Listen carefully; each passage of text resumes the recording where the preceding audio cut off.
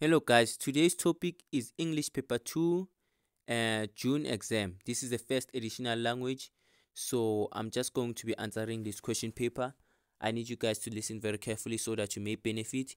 So I'm going to show the answers on the screen. Obviously, I'm going to show the answers on the screen, and if the question paper is not visible, you can go ahead and download the question paper on Google. So let's go. Section A. And remember, guys, I want to say the rules first. Answer questions from any two sections. So you have to choose two sections only. You have to choose two sections only. So you don't answer all of the questions here. So I'm going to choose the novel and the poetry. And the drama, I'm just going to do the My Children, My Africa, because many people do it. So let's go. You don't choose three, guys. You don't choose three sections. You choose only two. So let's go. I'm gonna start with the Cry the Beloved Country by Alan Patton. But if you don't do the Cry the Beloved Country, just skip the video where I'm answering the My Children, My Africa. Don't waste your time watching the Cry the Beloved Country, or unless you wanna take your chances and answer it. So let's go. 1.1.1. You can go ahead, pause the video and read. I'm just gonna go straight to the question. 1.1.1. Choose a description from column B that matches a name in column A. Write only the letter A or E next to the question numbers, which is A. Richard Mpiring. Which one is this one? This one is C. Servant knocked unconscious during an attempt robbery. B. Otto Jovis. Who is Otto Jovis? What do we know about him? Otto Jovis is E. Well-known engineering in the city of Johannesburg. C. Absalom Khumalo. Who is Absalom Khumalo? A young man who spent time in the reformatory. It's a young man who spent time in the reformatory.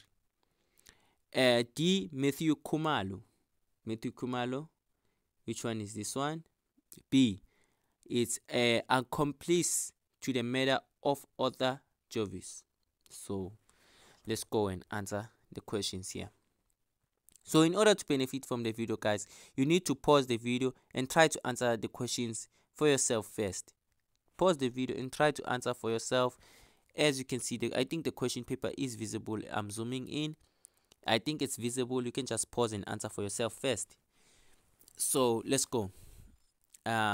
Describe the setting of this extract. The setting is the house of Stephen Khumalo and his wife before he leaves for Johannesburg after he receives a letter from Reverend Msimangu when they are counting their savings.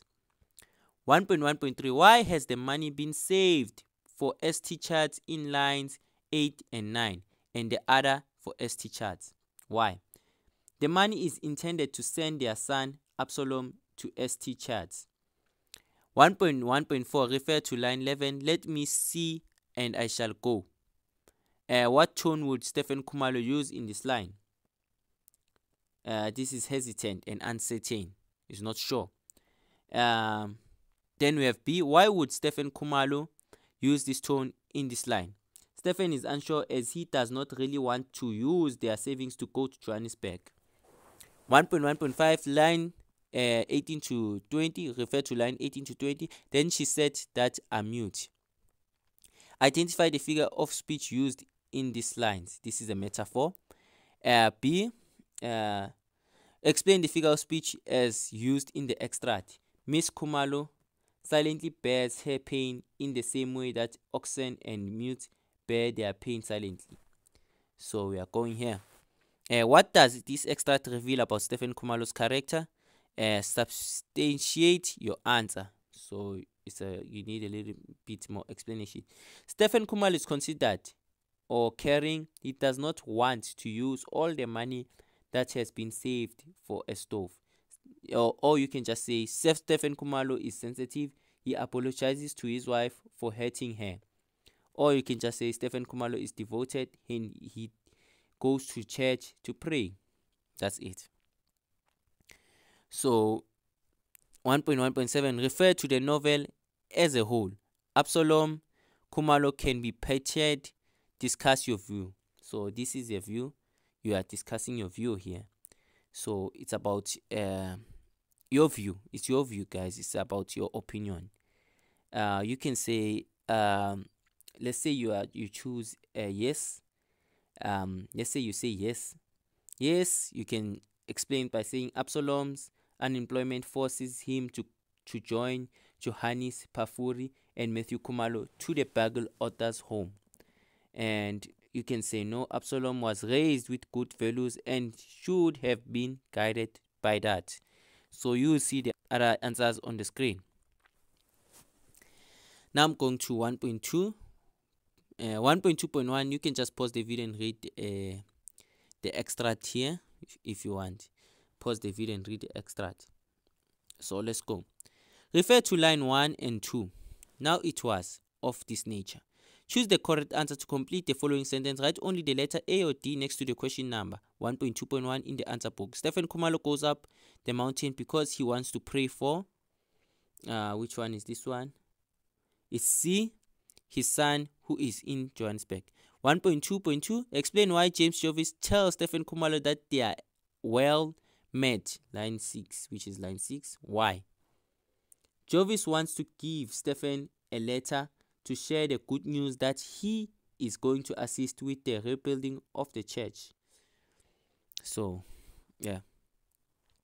1.2.3, refer to line 11. Khumalo could only words in him. What does this line tell us about Khumalo's state of mind? Substantiate your answer. What does this line tell us? Stephen Khumalo is stunned or happy or excited as he cannot believe the generosity of James Jovis' offer to build a new church. 1.2.4, refer to line 13 and the plans will what you desire. How else does James Jovis help the people of Ndojeni?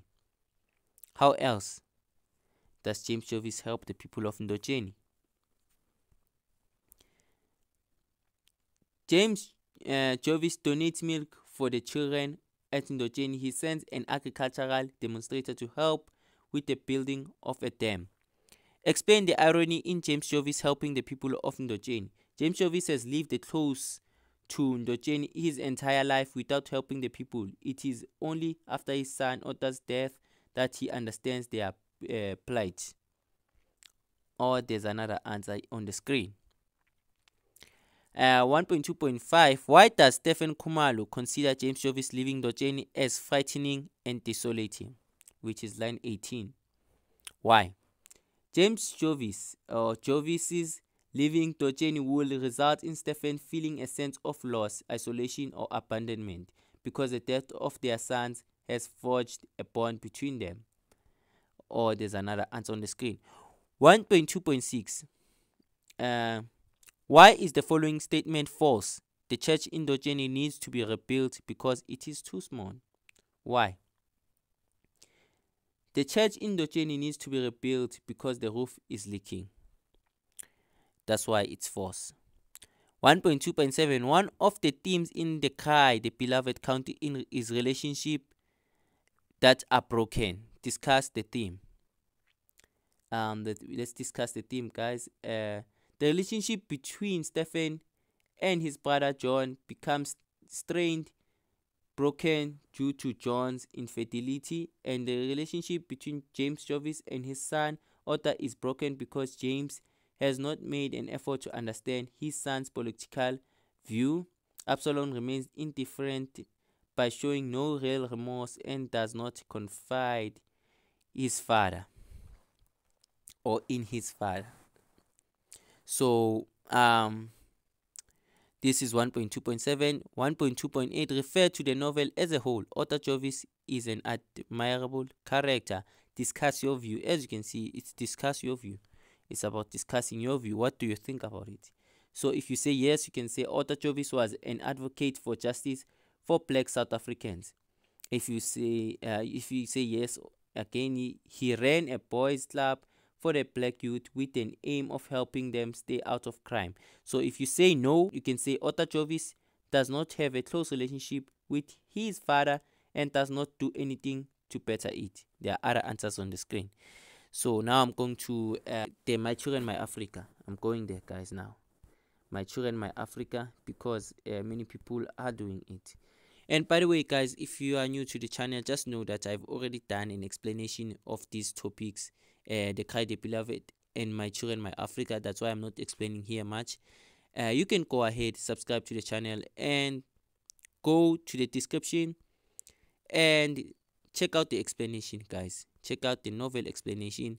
I've explained multiple times about the Cry Beloved and the My Children, My Africa. So it will be beneficial for you if you want to know about the novel and the drama. So now we are going to question 4, guys. My Children, My Africa. Let's go.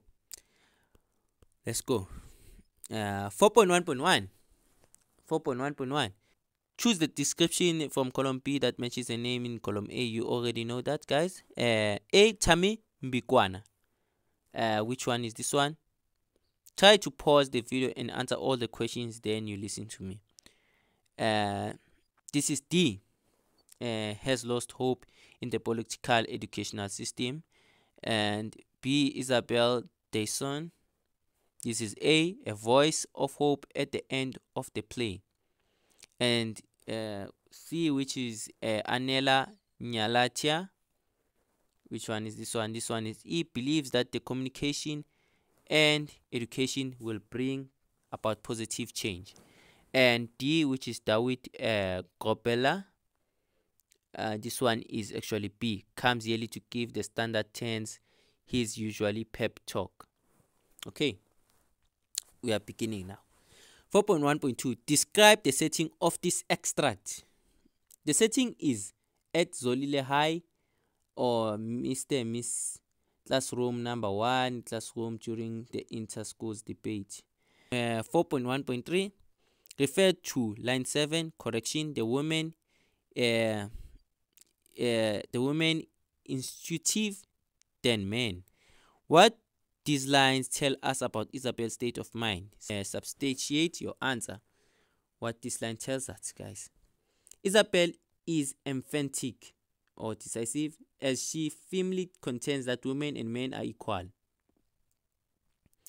4.1.4. How does Mr. M later use the dictionary, opens and reads on the table, line 14 and 15, to prove his point of view to Tammy? How? Mr. M shows Tammy that the dictionary is more powerful than a stone or violence, as the words can enter people's heads and bring about change. 4.1.5. Refer to line 20 to 22. Enthusiasm for your, but no harness. Identify the figure of speech used in these lines. Simile, that's a simile. And explain the figure of speech used in this extract. An undisciplined behavior during the debate serves no purpose. In the same way, a donkey without a harness cannot pull a cart. Okay. 4.1.6. What does this extract reveal about Mr. M's character? Substantiate your answer. Okay. What does it reveal? Mr. M is orderly. He expects Tammy and Isabel to do things for the book, or he is sensible. He realizes that their undisciplined behavior will cause chaos. And there are other answers on the screen. 4.1.7. Refer to the play as a whole. Isabel is an admirable character. Discuss your view. This is your view. We can discuss your view. Okay, let's say you said yes. Isabel breaks tradition when she goes to Zolile High for debate. Let's say you said no. You can say Isabel does not understand why Tammy wants to join the boycott instead of participating in the quiz. So you can see other answers on the screen. Okay, 4.2, guys. You can pause the video and try to read on the screen and tell me, and then when you're done, you can just continue. Okay, we are beginning, guys. Explain why Tammy goes to see Mr. M when they meet for the last time. Why? Tammy wants to warn Mr. M about approaching mob. They know he gave their names to the police. He wants to convince Mr. M to join the boycott. 4.2.2, why are the police looking for Tammy? Are the police looking for you? Which is line 6. Tammy is part of the comrades who are responsible for the strikes and boycotts in the township. He is present when Mr. M is killed. 4.2.3, choose the correct answer to complete the following sentence. Write only the letter A or D next to the question number.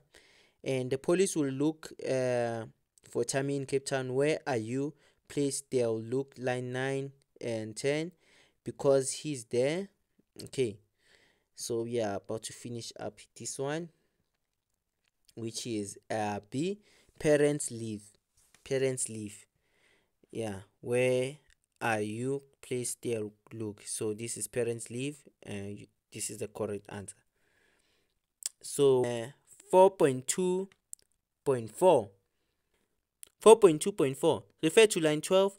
If you were the director of this play, what will you tell Isabel to do when saying this line? State 2 actions. Okay, to where Isabel should have her hands outstretched or raised. She should shrug her shoulders. Okay.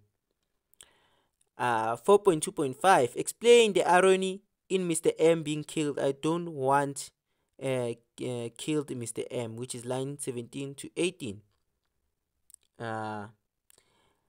Mr. M thinks he is doing the children a favor by giving their names to the Department of Education. He thinks it will bring them back to the class to teach them, but it causes his death.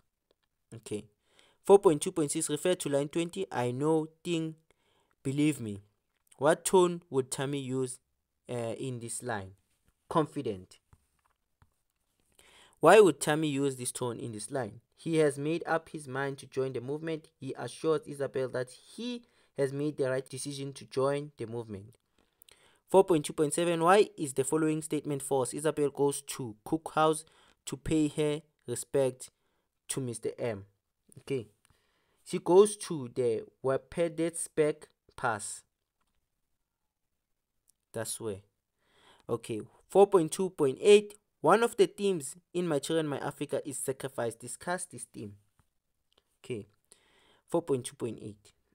Isabel sacrifices her time by practicing for the literary quiz. Mr. M sacrifices his life when he refuses to join the boycott. Okay. 4.2.9, refer to the drama as a whole. Tammy has a valid reason for joining the school boycott. Discuss the view. Okay, here you discuss the view. If you say yes, you can say Tammy is dissatisfied with the inferior Bantu education they receive. Or if you say no, you can say compromises his chances to further his studies. So you just only have to give 2. So this depends on what you say. You can also say there are other reasons on the screen. I've showed them. I've put them on the screen. So now we are going to the poem now. Poem.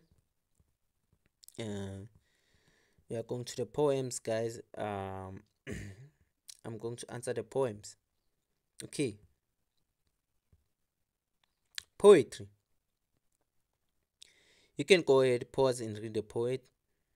You can go ahead. And I've also done poems on my channel. You can go and watch the video if you want to know the answers of the poem or know about the poems. 6.1.1, read the poem as a whole. All of you know about this. Let me begin. A, jagged, which is line 2. This goes with B, sharp edges. And B, epithets. This goes with D, which is insulting words. And C, corrode. Corrode goes with E, slowly destroying. D, venomous. This goes with A, deadly poisonous. 6.1.2, choose the correct answer to complete the following sentence. Write only the letter A or D next to the question number. Refer to line 1 and 3. We do not trench between us. Words that dig the trench is an example of C, personification. 6.1.3, what does the poet compare hurtful words in stanzas 2 to 3? State 2 things. What does it do? Compare. The poet compares hurtful words to sharp spokes of wheel and a seed. 6.1.4 is the word tossed used literally or figuratively in line 11. Substantiate your answer. Okay, it is used figuratively as words are not thrown but spoken. The speaker utters words carelessly, randomly, like you would throw something without aiming. Okay, this is it. Then we are going to 6.1.5. Refer to line 14 from your serpentine tongue. Identify the figure of speech used in this line. Okay, metaphor. Explain the figure of speech as used in the poem. The effect of the hurtful or abusive words is compared to the damaging effect of the poisonous snake's bite, which is just as harmful and deadly. It's just as harmful, guys, and deadly, not N. 6.1.6. Refer to stanza 5. What tone does the speaker use in this stanza? Gentle, kind, or uplifting? B. Explain why the speaker uses this tone in the stanza. The speaker believes that positive words act as a buffer against the cruelty of the world. 6.1.7. The speaker convinces the reader about the effects of the words. Discuss the view. So here you can give your own opinion actually. Okay. You can say, if you say yes, okay, you can say the speaker uses imaginary like trenches to show how hurtful words can cause division among people. He uses strong adjectives like acidic to illustrate how sarcasm can cause insensitivity. Okay, if you say no, you can say the figures of speech used are not easily understood by everyone and therefore might not be convincing. Words can only affect one if one allows it. As the speaker says, there is no room in this cup for hurtful words. Okay, so now we are going to another poem. This is Still I Arise. So you can pause the video and read the poem, or you have it, guys, on your notes or your booklet. You have it. You can just take it out and read from there. So I'll assume you guys are done reading the poem. Okay. What does stanza 1 tell us about the speaker's state of mind? Substantiate your answer. The speaker is assertive or proud, and no matter how hard people try, the government tries to break her spirit, she will not be defeated. Refer to line 7, cause I walk got oil wells. Identify the figure of speech used in this line. This is a simile. Explain the figure of speech as used in the poem. The speaker walks as if she has the words wealth in her pocket. It emphasizes her strength and defiance. 6.2.3. Explain the irony in does my haughtiness my backyard. Line 17 to 20. I hope I spelled this word right, guys. Okay, the answer is her oppressors expect her to be defeated and broken, yet she refuses to be downtrodden and is self-assured and self-confident, proud of whom she is. Okay. 6.2.4. Give the meaning of, or you may shoot with your eyes. Line 21 to 22 in this context of the poem. Okay. Her oppressors can insult her, use harsh words, and they can stare at her in the cruel manner.